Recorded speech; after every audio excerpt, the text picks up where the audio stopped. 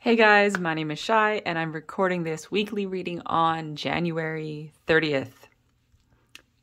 Just my bare naked table here today because I keep hearing unadorned, unadorned, unadorned. So I was like, okay, fine. The table will be unadorned.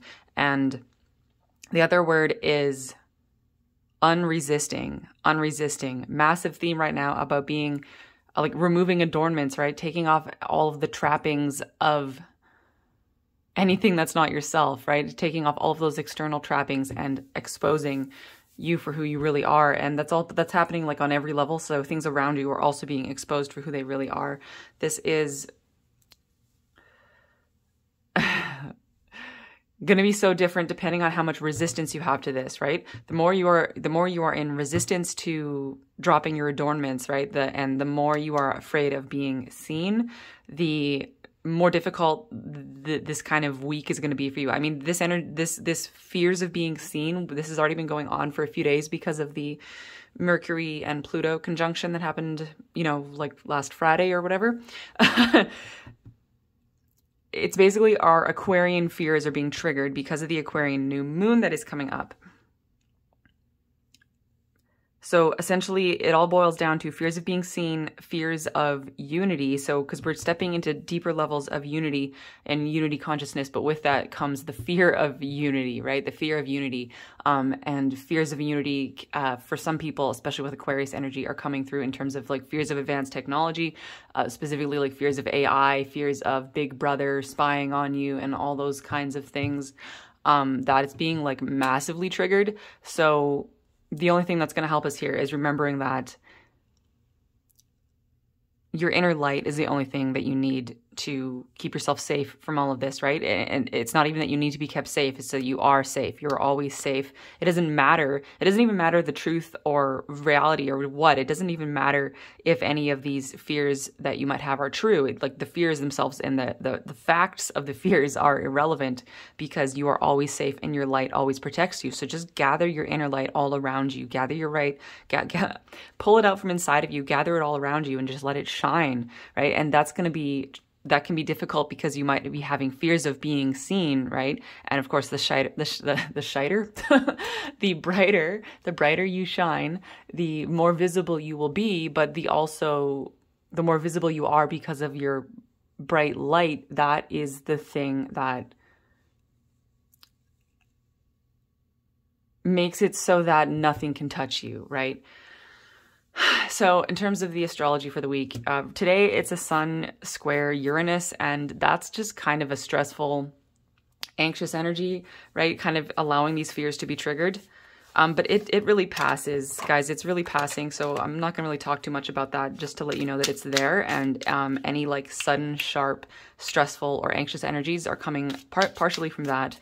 And the Aquarius new moon,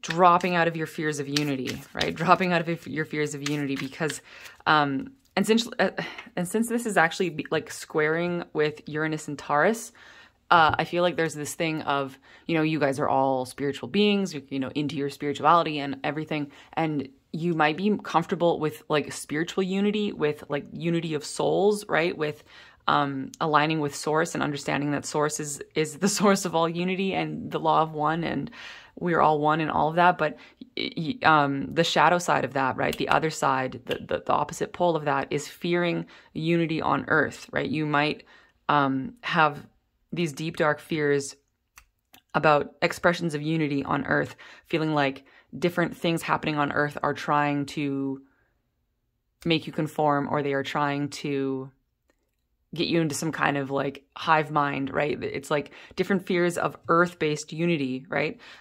So that, something to be aware of, something to just know that that's what you're navigating, right? How are you afraid of unity on earth?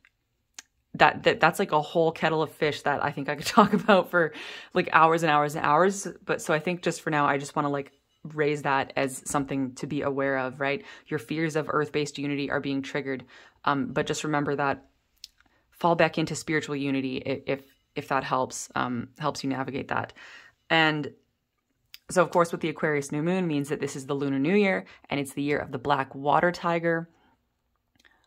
I might make a separate video about that. So again, just touching on that and I think moving on. And you know what? This energy of like touching on something and moving past it, knowing that everything is a passing vibe, that leads me to my next point. On February 3rd, Mercury turns direct, and that is super cool because we already had Venus turn direct a couple days ago. And once Mercury turns direct on February 3rd, or 4th for people on the other side of the time zones, all the planets are going to be direct. All of them. All of the planets are going to be direct, which means this massive slowdown, this massive slog that has been January is starting to clear out. I think some people are still going to be kind of stuck in the mud a little bit until the equinox, but just depending on, you know, your own personal vibe, what's happening with you, big opportunity for things to start moving. And the last time that I remember all of the planets being direct with like no retrogrades at all was, I think it was Aries season of 2021. So almost a whole year ago, right? Like 11 months ago. And that energy with all of the planets moving direct was so fucking fast. It was like bam, bam, bam, bam, bam. It was almost a little bit much, but of course it's happening this time in Aquarius season, not Aries season. So I'm interested to see how that's going to play out. We'll talk more about that probably next week, but just be aware that things are massively, rapidly shifting. And towards the end of the week, you might start having feelings of like, it could be a little bit of like mental overwhelm, overstimulation, mental overwhelm, too much happening, too many things coming at you at once. Quick. I think the antidote to that is to just know that everything is rapidly passing. I'm actually seeing like arrows just flying past you. Everything's just flying past you, and just let it fly. Let it fly. And then on the 4th, Sun conjuncts Saturn in Aquarius.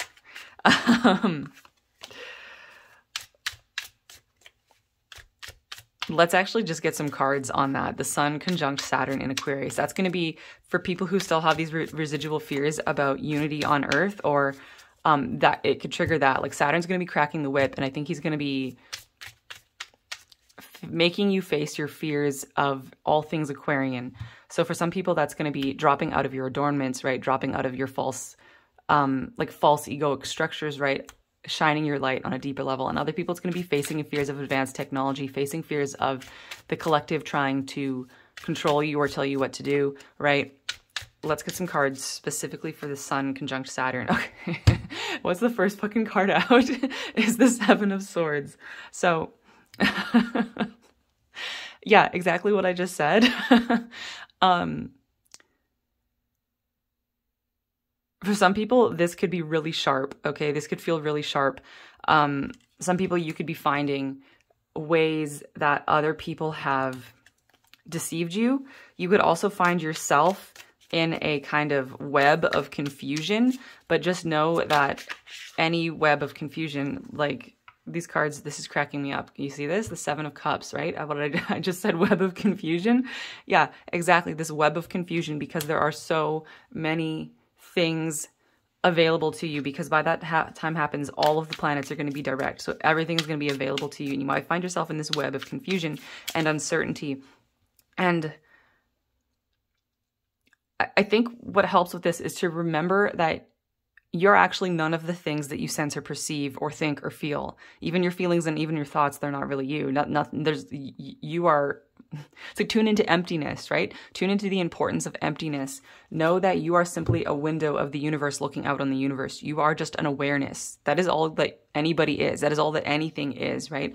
You are a window of awareness, and then all these different frequencies fly around through your window of awareness. So it doesn't matter what you sense or perceive this week. Remember that you are nothing but an awareness, and any of the things that you sense or perceive, any of the things you see, any of the things you hear, any of the things you think, any of the things you feel, any weird vibes you catch, anything, it doesn't matter. All of it, none of it is you. And there is this thing where you could go, okay, so it's not me, therefore it's this other person. This energy is them, and I'm picking it up on them, and that is true. That is relatively true. But what is also true is that where did those energies come from them, right? They're also just kind of holding these energies that are flying around. Everyone is just like an awareness, a vessel for energy. So a first step, a very good first step, is to know that if you're picking up on an energy from someone, yeah, it's their energy, it's not your energy. But then also remember, this will help with you practicing and holding non-judgment, right? If you remember that the energy that you're picking up from them, and you might be even internalizing it, right? If somebody walks into the room and suddenly you feel angry or sad or anxious, go, oh wait, I just picked up on their energy. And then it's like, okay, well, they're angry and bitter and whatever, right? But then just remember that they're also just carrying that energy around. We're all just carrying around these energies that aren't ours. So dropping into emptiness, right? Dropping into emptiness and remembering that you're just an awareness floating around in space. I think that's going to be my personal strategy for this next week. Anyway, remembering that you're just an awareness, nothing more, and none of these energies can damage your awareness, right? Nothing can damage your awareness. Nothing. So, wow, 7-7. Let's get one more card on this. 7-7 Judgment. So this was specifically for the Saturn-Sun conjunction. Somebody's getting beamed up to the spaceship. Okay, this feels like, with Saturn, there's always an element of accountability. But with Saturn in Aquarius, it's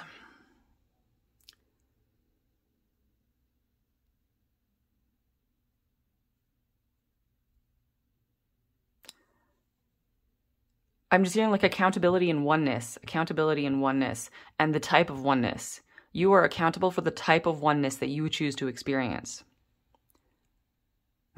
Just like everything else, there are layers and levels and zones and types of oneness, right? There is the ultimate oneness of the ultimate source, the original one, right? But in our human bodies, in our human lives, we experience different degrees of oneness, right? Oneness within yourself, oneness with you and your partner, oneness in a family group, oneness in a soul group, oneness in a community group. And then there's all the types of oneness that you might fear, right? The types of earth-based oneness that you might fear. Because there's going to take an acknowledgement of everything that you can imagine or conceive of or perceive in the light also exists in a shadow form, right? Light and shadow, but neither can exist without the other. And the shadow is also nothing to be feared. The shadow is nothing to be feared.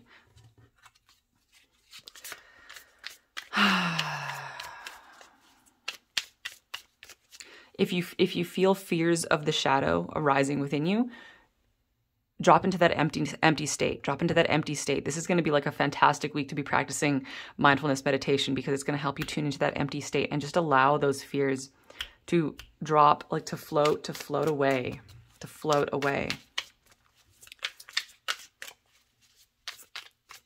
Know what not to pay attention to, okay? Because Saturn comes through and is like, teaches you to let go of something. Saturn forces you to let go of something that has been dragging you down. It's like Saturn looks at you and goes like, why are you holding that cinder block? Drop the cinder block. And he will basically put pressure on you until the cinder block becomes so heavy that you are forced to drop it. Like there's lots of different planets and lots of different energies in the universe walk you through letting go, right? That's like a massive common lesson that all different types of experience are teaching us. But Saturn is like, it's like he puts all of his gravity onto something and is like, this is going to become so heavy that you are forced to let it go. And if you don't let it go, you're going to drown with it, right? So you don't want to let your fears become so heavy that you drown with them, right? If you feel that your fears are intensifying this week, that's Saturn putting pressure on your fears. He's like actually magnifying your fears so that you realize you have to take your attention off of them. And how do you let go of a fear, right? I mean, sometimes your life will have to walk you through a process where you have to confront and face your fear. But that is honestly more of like a Scorpio, Pluto type of facing the fear, right? With this Aquarius energy, I feel like it's more, you're going to be able to intellectualize your fear. You're going to be able to run your mind around this. And your mind is freshly cleared of fears because of the Pluto, Mercury conjunction that happened last week. So you've actually been set up for this, right? So really allow the fears to just arise in your mind and let them go. Let them go, because well, this card apparently wants to come out. Page of Pentacles. But while that card was jumping around, I was just thinking about how, you know, it's going to be the Lunar New Year, and this kind of New Year's vibe is finally going to be picking up in February, you know. Yeah, the Page of Pentacles walks out into your new year, right? Walking out into your new life. Walking out into your new life. So allow yourself to take your attention off the fears. That's what I was trying to say. Take your attention off the fears. It is so important to know when to not pay attention to something. You have to know what not to pay attention to, right? You have to be able to look at something and go, I don't want to pay attention to that. I don't want to put my energy on that. I don't want to focus on that. I want to look somewhere else. I want to look at something else, right? Your attention, your awareness, it's like take accountability for your awareness, right? You are the one in charge of your awareness. You are your awareness. That is all that you are, is an awareness. So take accountability. And I'm using this kind of like forceful language because of the Saturn influence, right? That's where that's coming from. This is the Saturnian influence of take accountability for where your awareness is going, right? Don't give your power away to other people. Don't you give your power away to other energies, other frequencies, other beings, anything. Don't let anything distract you, because anything that's distracting you, anything, especially anything that distracts you in a negative way, anything that lowers your frequency, literally anything that lowers your frequency, it's like take your attention off of that.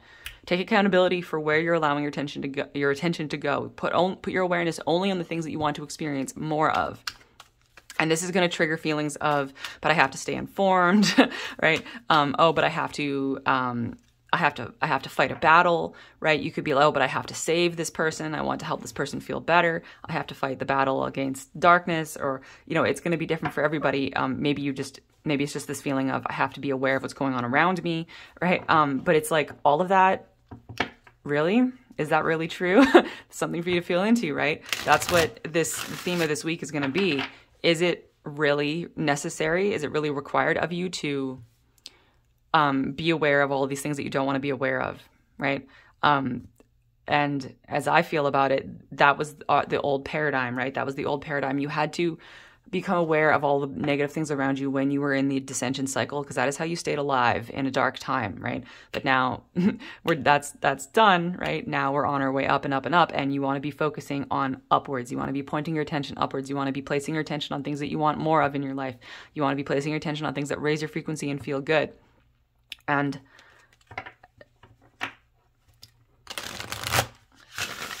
if you feel guilty for not thinking about something, if you feel guilty for not helping in a more obvious way, just remember that this is all about curating your vibration, right? Curating your vibration. If you feel like you need to pay attention to negative things because you want to fight the battle or because you want to help, understand that putting your attention on the negativity and then letting the negativity flow into you, that doesn't actually help. That doesn't actually help. What does help, what you actually want to do is increase the light on the planet, right? What you actually want to do is help other people get better. You want to help other people improve their lives. You want to raise your own frequency. You want to choose higher vibrations, right? You want all of that. That's what you want. So this week you're going to be learning lessons about how to do that more effectively, how to do that as a vibrational being. And what you're going to find is that the first most important thing is to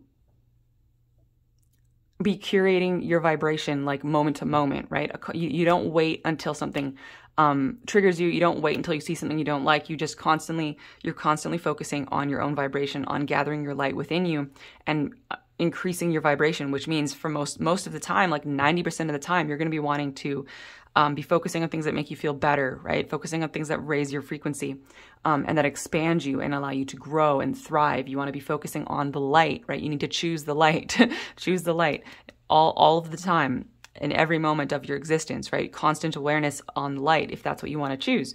And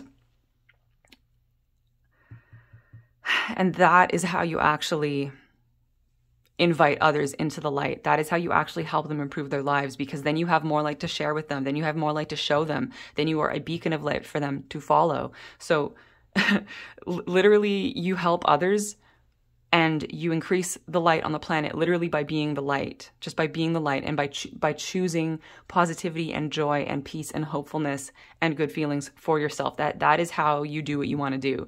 And your human conditioning is going to tell you that you need to feel that it's going to have that old way. It's going to have a different way of thinking. I actually feel like I don't even want to describe it, because that would be inviting it into the field, right? But you know how it is, right? You know how it was, you know how it used to be, you know how you used to operate, but it doesn't need to be like that anymore. Now it is, you literally find success, you find love, you find enjoyment, you find wealth, you find abundance, you find community, you find the ascension vortex, you find a higher frequency planet. You find that all literally just by choosing it and surrounding yourself with it all the time. Take accountability for what you put your awareness on. And, I don't often like to say, like, take accountability because that feels like, but that's so much the Saturn influence. It's like not even funny. Swan, beauty, right? Beauty. Focus on the beauty. And look at this card. She's this beautiful woman in this beautiful pond with this beautiful swan, right? But she has a blindfold on. She can't see it. So maybe some of you feel like you can't see the beauty, right? You can't see the light. You can't feel the peace all around you. But then it's like, find it. Find it. Take accountability for finding the beauty, for finding the light in your life. And I know that depending on where you're at, you might have to look pretty hard, right? But then it's like, start small. Start with the smallest, most beautiful thing you can find. What beauty did you find today? Can you find a flower? Can you find a beautiful leaf?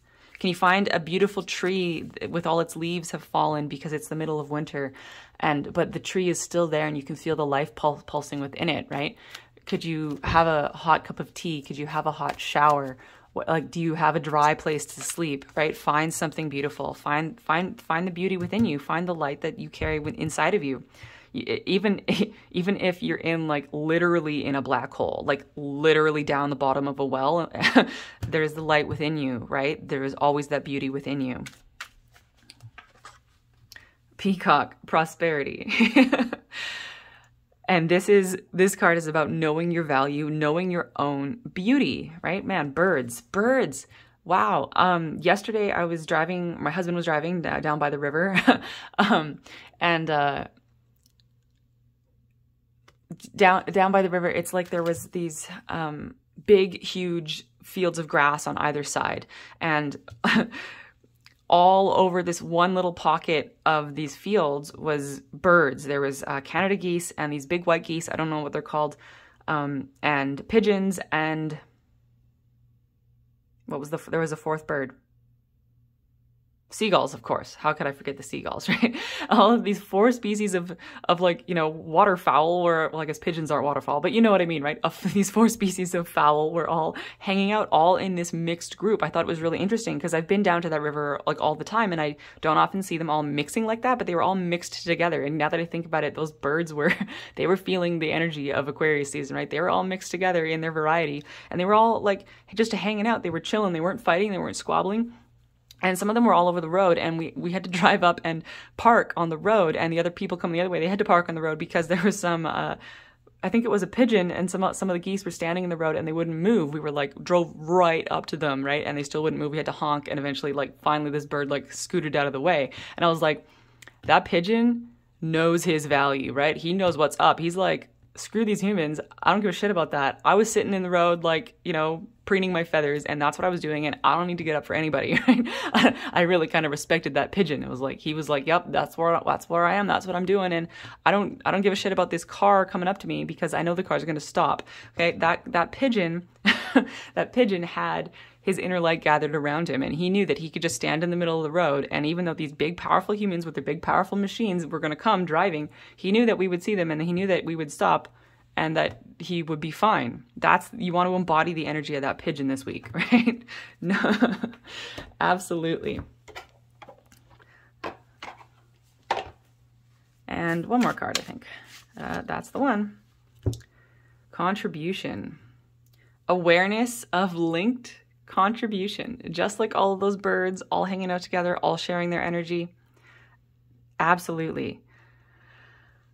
Linked contribution, okay? That comes back to what I was saying of you all, I know, well, every time I say all about my viewers of a video, I always get this feeling like, don't say all, because maybe it's only 99% of you, right?